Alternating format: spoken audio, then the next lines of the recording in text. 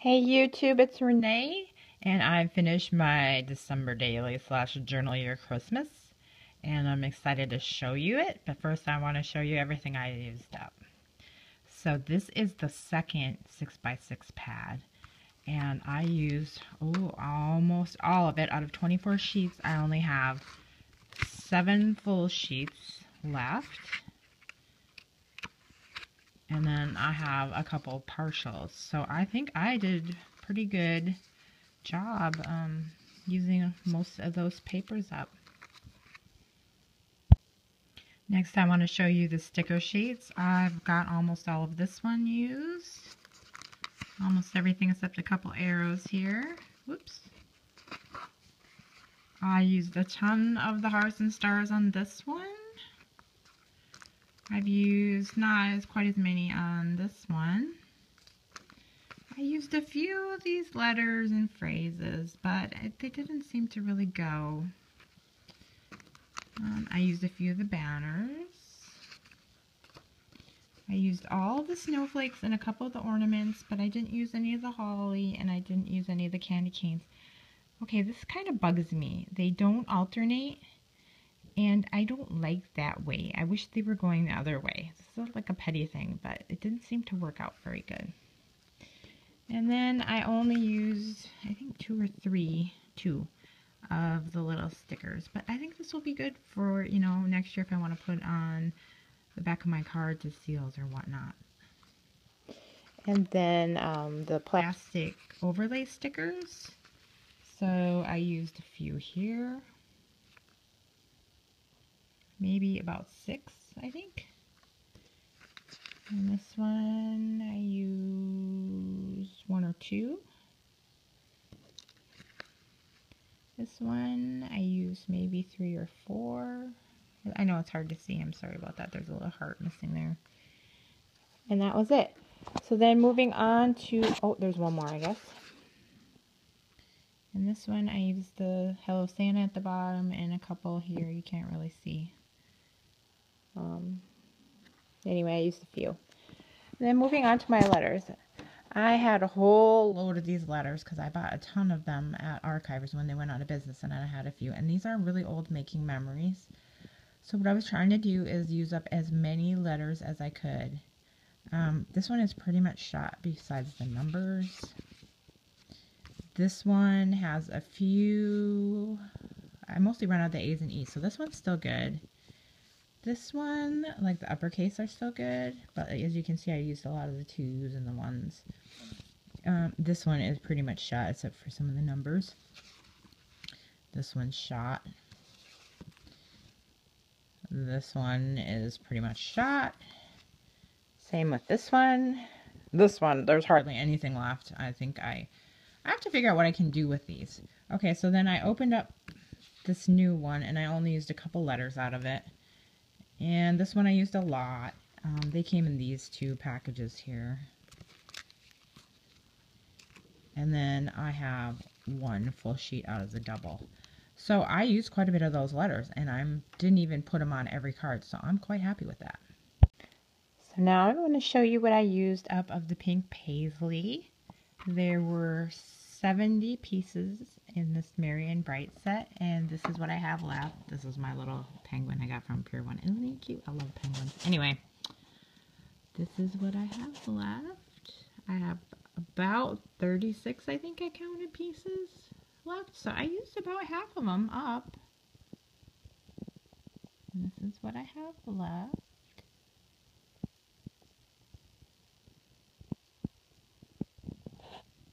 I was showing you earlier that I was using this DIY Simple Stories Christmas, and this is the ephemera pack, or the die cut pack, and that's what you get in it. There are 80 pieces, and this is what I have left. So I roughly 40 and one partial, so I used about half of this pack up, so pretty good progress. Now I'm just showing you the things I didn't use. I didn't open that cute stamp that says "Don't Open Little Christmas." I didn't use the North Pole stamp, fa la la la la, and the stars. and I didn't use any of these flowers. Hi YouTube, it's Renee. I'm back with my completed December daily / journal your Christmas. I try to do December daily, but I don't have something going every day because I have older kids, so I fill in with journal your Christmas prompts. So let me take you to the first spread where I have my title card, and I use some wood veneer letters from Old Freckle Font Kit, and I got these. The rest of everything is from the kit I showed you, except for this Memories I picked up at Joann's. It's a little yellow bicycle kit. So there's the first card, and it goes with the manifesto. And I just kind of made my own. This is following Chamel's prompt. Relish to the past, but cherish today. Embrace changing traditions, stress less. Enjoy the little things. Be open to both the holiday season and the changes of life. Kind of where I am right now. An almost empty nester. So these two go together, and they are day 1. And this is day 2. First signs. It says, I don't like to start celebrating Christmas before Thanksgiving. I don't like it when stores decorate too early. These cute vintage reindeer showed up at Target the week of Thanksgiving. Even I had to smile. So here's my picture of the reindeers at Target. I'm sorry for the shadow there. And then this is day 3 with my plans. I don't think I'm going to read everything here. These are the things I wanted to do. I did about half of them. So then I did a photo collage of the things I did. We went to the Minneapolis Holiday Market. We competed in the Holiday Open. I made gift tags, and this is a picture of me before we went to the Celtic Thunder concert, the holiday concert with my husband. So this is the first 3 days. I'm just going to give you a panning overview of the next 6 days so you can see kind of how they go together. And I'll kind of come back down. Here's pictures of the pajamas that I bought my nieces and nephews. And this was a Chamel prompt. I should say the first 3 days were all Chamel prompts, and so was the 4th day. It's like a gift, and then this is just talking about my gift to my nieces and nephews every year is red PJs, because my grandma Lou started that tradition, and ironically, I hated that gift growing up, but my kids like it because my PJs are way cooler than the footy zip from Sears red pajamas that my grandma bought me. So there's that. And then day 5 is a December date. Sorry about the shaking. A December daily page. I competed in the Holiday Open doing jump and spin with my friend Karen. And then I did a split screen of the 2 pictures. Me, Karen, and Allie, my coach, and then me and Karen with our first place medals. Then day 6 was a prompt about cards from the Journal Your Christmas. And then these are my shaker cards that I made, and if you want to see how I made them, I give an explanation in one of my other videos. Okay, so moving on to day 7 is kind of a hybrid prompt because one of the prompts was, what's your cozy, and it's also my husband and I took this selfie. I'm so proud of it. It's actually a good selfie. Most of my selfies are bad. But anyway, don't we look cute all bundled up? Anyway. So it's kind of a hybrid between Journal Your Christmas and December Daily. So I titled it Cozy, and talking about how it was cold outside and we were bundled up. And down here was the prompt for the Christmas tree, and I've done Journal Your Christmas so many years now that it's kind of hard to think about what to talk about. So I just talked about our ornaments, and then I did one from each of us using my selfie. And then, oops, it looks like my title is falling apart here. That's the thing about those letters. Some of them are so old that they started coming off, so I'm going to have to glue those back down. On day 9, her prompt was a special treat, and I was talking about the frosty trees and the snowman. I'm the only one in my house that likes the frosty trees, so I get to eat them all. But my kids like the snowman, so I'm going to have to fix that one. So now here's just an overview of the 2-page spread from day 10 through day 15. And day 10 was talking about lists. This is a prompt from Shamel, and I have my bullet journal, a list Megan made on paper, a list Sean made on paper, and then an email that Brianna sent me. Day 11 was another prompt called Wrap It Up, and every year for this prompt I just do my paper for the year. So this year my husband got me this giant roll of paper. I didn't even use it all up, and I made those cute little tags. And this is another prompt on day 12 called Merry Mentor, and I just took a picture of my husband putting up the Christmas lights and also what our house kind of looked like decorated. Then back up to day 13. This was another Shamel prompt called Winter, and just a couple pictures of how little snow we had. It was kind of crazy. We got a lot of snow in November, then it all melted, and we'd get snow, and it would melt, and we'd get snow, and it would melt. And I guess there was a white Christmas because it was pretty brown when I left. But it was quite snowy. The driveway was full when we came back. And this day kind of switched over to December daily mode. Megan and I go to the Mall of America every year. And so this is just a picture of her. Got some of the decorations. Day 15 is a Shamel prompt called Deck the Halls. And for that I used a photo of the new garland that I put on all of our banisters.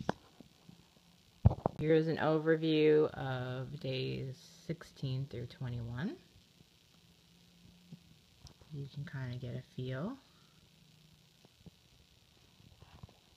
So day 16 is about culture and entertainment, and so I just took 2 pictures of my TV when I was watching my 2 favorite movies, Miracle on 34th Street and How the Grinch Stole Christmas. My husband and I really like Max the dog in that, so I have a picture of him sliding down the hill.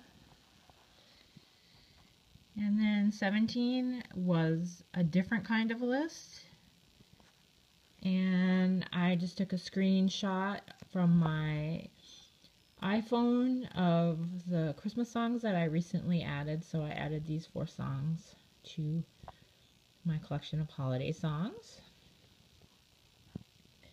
And then day 8 is talking about dinner. And then I used a photo of my plate at Christmas. And sadly, now that I'm on my new diet, I think there's one thing I can eat is the turkey on there. I'm on a low sugar, low carb diet now, and it seems to be working.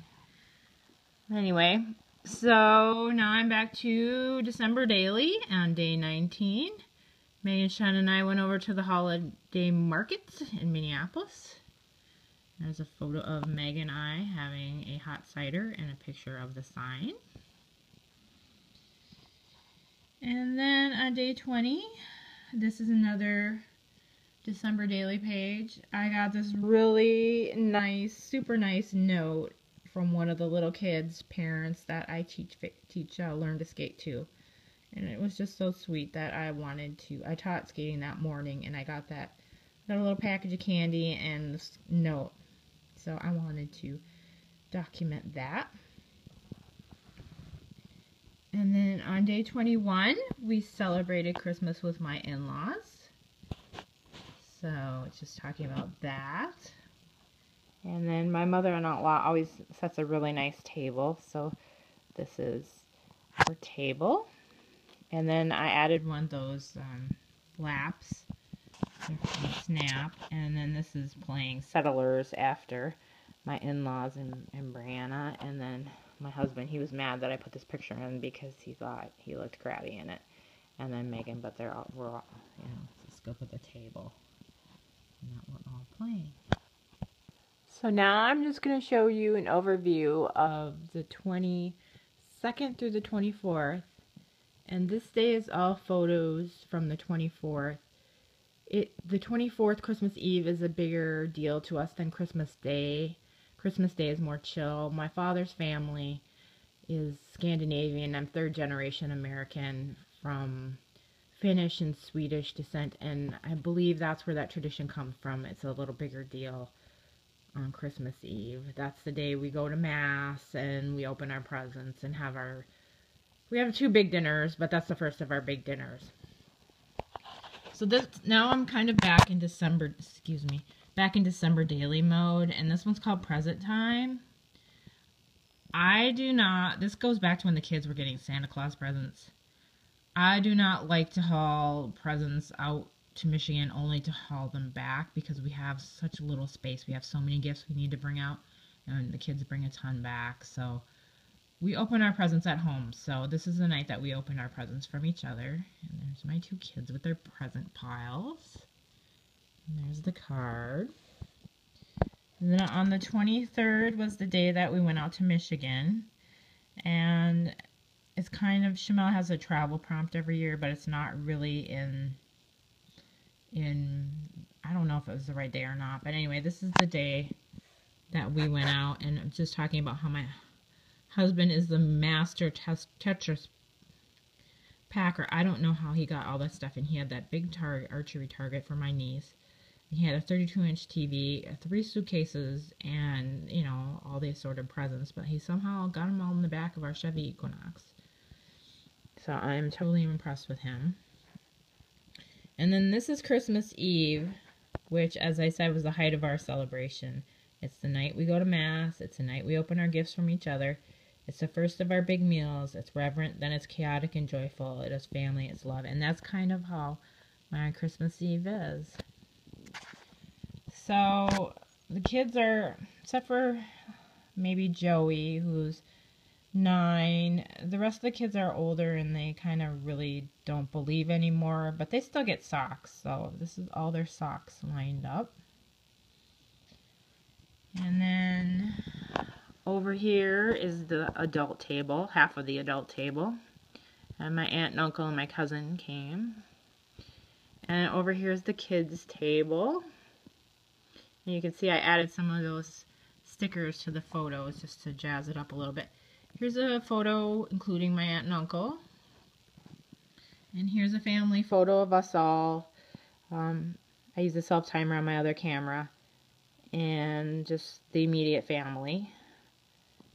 And then down here is 2 of my nephews, and I wanted to include the presents just to show, and the wrap and everything just all being crazy, because that's how much the present opening is. It starts out good, but then it ends up crazy. And then just my brother, my mom, my sister, Megan, Bree, and Joey, just half posed, half crazy.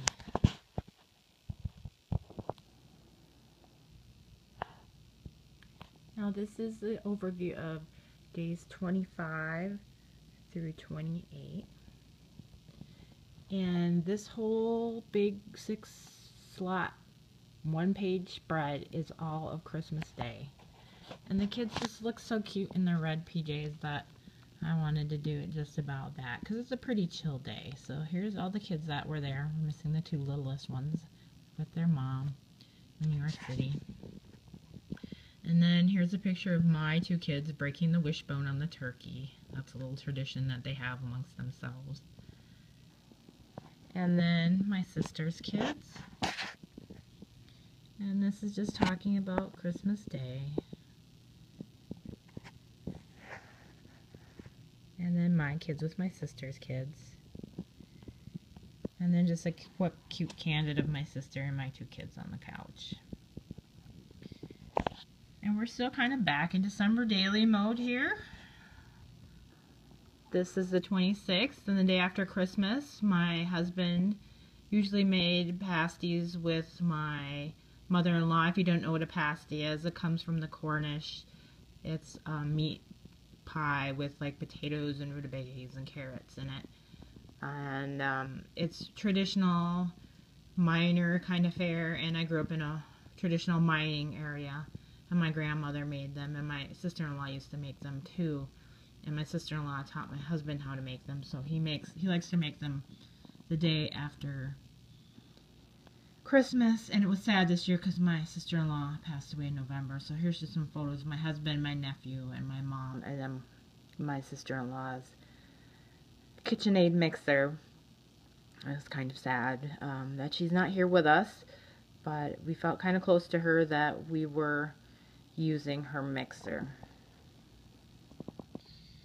And then the 27th is just a photo of us. We didn't get a photo of all of us together on Christmas, so we took this one in front of my mom's tree before we were heading out, so there's the 4 of us. And then on the 28th, it was the last game of the year for the Vikings.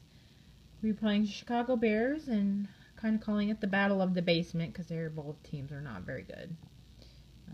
So here I just did a photo collage of our view from the field, and then Ragnar, he's kind of an unofficial mascot. The official mascot is Victor, who's kind of a cartoony looking character, but this guy, Ragnar, kind of dresses up and kind of entertains the crowd, and this day he was kind of mimicking the cheerleaders. It was kind of funny, and we sit down on the one end zone. And then it was so cold, there was snow between the seats. They just did the stairs and where you stand, but under the seats it was snowy, and the cup holders were all full of snow. So that's my husband's beer in the Minnesota snow. So this is the last page. I just go through December 31st.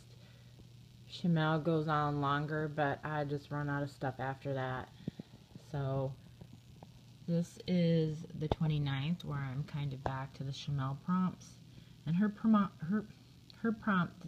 for this day was pretty much anything goes, and it's kind of a sad prompt, but this is my parents' dog Sammy. He's a Siberian Husky, and he is 10, and he is just not doing so good health-wise, so he's kind of barely hanging on there, and he might not be around for next Christmas, so just want to take a little picture of him on Christmas. And he did perk up quite a bit when the kids came around to pet him, but he just looks so sad there, poor guy. And then another Shamel prompt for the 30th, and this is just a year in review. So I took a lot of different pictures from my phone throughout the year, and I'm not going to go through them all, but that one, the second in from the left, that is my husband's grandmother's 100th birthday. I can hardly believe it. 100 years. That's amazing. Just lots of group shots of families and our celebration, and a little shot here of our doggy Crystal right down there, because it wouldn't be the same without her. And then I didn't really put too much about the 2014 in a review. Just the good travels. I did a lot of traveling this year. Good times with family and friends. And the bad is losing my sister-in-law, Lisa. It's so sad. And then back to December daily mode. And this is New Year's Eve. And the kids went to their parties. And I and my husband followed our tradition of staying home and having a seafood feast. It's the only time we can get good seafood in Minnesota. So we watched Pitbull's New Year's Eve, had our seafood and a champagne toast at midnight. And this is a picture of my plate of my asparagus and my lobster tail. This got to be a really long video. Thank you so much for watching. I will talk to you later. Bye bye.